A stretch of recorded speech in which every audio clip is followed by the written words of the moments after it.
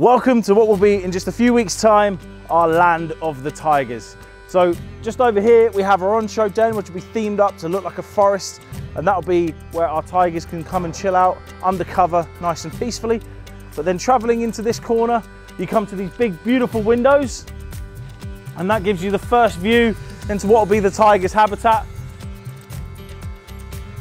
So after making your way down what will be a bamboo forest, you'll come to the tigers' pool area, and it's going to be nice and deep. The water will come up to about here, so you'll actually be able to watch the tigers swimming underwater. And of course they will share this area with various different species of fish, so nice big space for them to swim around in.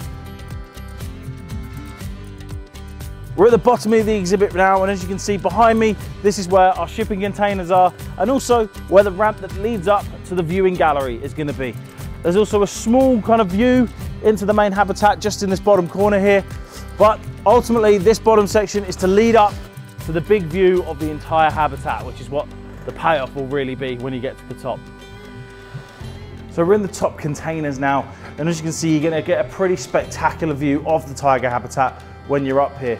And this container and the viewing gallery up top will be dedicated to teaching people about the sad illegal logging that's taking place across Asia, and also the other threats that are facing tigers, like poaching, for example. Half of the exhibit may still look like a mud pile, but our garden team are working hard over the next few weeks to really turn this into a dense jungle experience for our visitors, and also for our tigers to live in. Just behind us here is actually where the tiger platforms are going to go, so the tigers will actually be up on the same height as our visitors when our visitors come and explore the treetop heights.